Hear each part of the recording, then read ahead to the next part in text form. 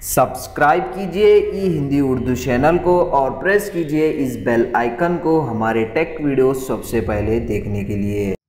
Hello दोस्तों, ई Hindi Urdu channel में आप सभी का स्वागत है। दोस्तों आज की इस वीडियो में मैं आपको बताने वाला हूँ आपके एंड्रॉयड डिवाइस में गूगल असिस्टेंट में जो है दोस्तों इंटरप्रेटर मोड को कैसे टर्न ऑन करते हैं, उसको कैसे यूज़ करते हैं। इस वीडियो में हम यही सीखने वाले हैं। तो सबसे पहले मैं आपको बता दूं इंटरप्रेटर मोड क्या होता है, उसको कैसे यूज़ करते हैं। इंटरप्रेटर जो मोड है दोस्तों, कोई भी लैंग्वेज को जो है दोस्तों रियल टाइम में चेंज कर सकते हैं, लाइव चेंज कर सकते हैं। जैसे कि दोस्तों अगर आप किसी से बात कर रहे हैं, वो पर्सन जो है दोस्तों दूसरे लैंग्वेज में बात करता है, तो आप जो है दोस्तों उसको आप लाइव रियल टाइम में जो है वो लैंग्वेज को ट्रांसलेट करना चाहें तो आप इजीली उसको कर सकते हैं गूगल असिस्टेंट की मदद से।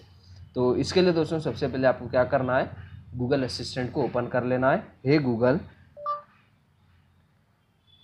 Turn on interpreter mode. उसके बाद आप अपनी लैंग्वेज सेलेक्ट कीजिए अरबिक, और जो भी आप अरबी में कहेंगे दोस्तों वो ऑटोमेटिक ट्रांसलेट होगा। माफ़ी मुश्किल, कैफ हालिक, अंत हबीबी। तो आप यहाँ पे देख सकते हैं दोस्तों, मैं जो भी अरबी में बोल रहा था वो जो है लाइव ट्रांसलेट हो रहा था इंग्लिश लैंग्वेज में। इसी तरीके से आप कोई भी लैंग्वेज सेलेक्ट करके उसको जो है दोस्तों लाइव ट्रांसलेट कर सकते हैं इंटरप्रेटर मोड से गूगल असिस्टेंट में।